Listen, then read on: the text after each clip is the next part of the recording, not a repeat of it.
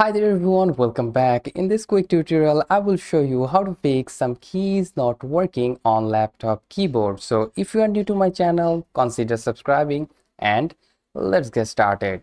First of all, for that reason, you need to go to the settings by right clicking on your mouse and go to the settings right over here.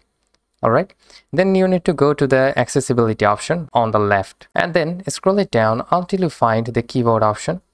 Alright, here is the keyboard option. You need to tap on that and then just tap on this on-screen keyboard. Alright, and now as you can see, we got on-screen keyboard right in front of me. Alright, then you need to search for run, R-U-N, and here is the run administrator. So let's just open it. You need to type regedit. So after typing that, tap on OK. Let's just make sure to minimize it. Alright. Now from here, you need to just expand the H key local machine right over here. Just expand it.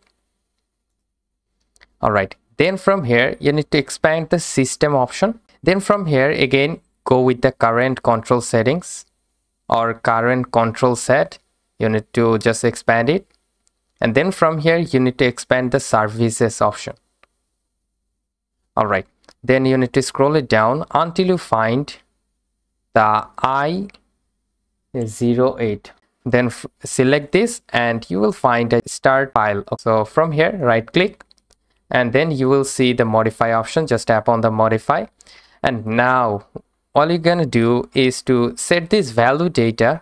If it is 3, just set it as 1. Then tap on OK and you will be done. Then just close everything on your keyboard and everything.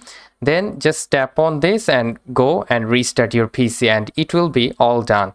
So that's how you can simply fix the issue of some keys not working on laptop keyboard. And I will catch you guys in the pretty next one. Have a great day.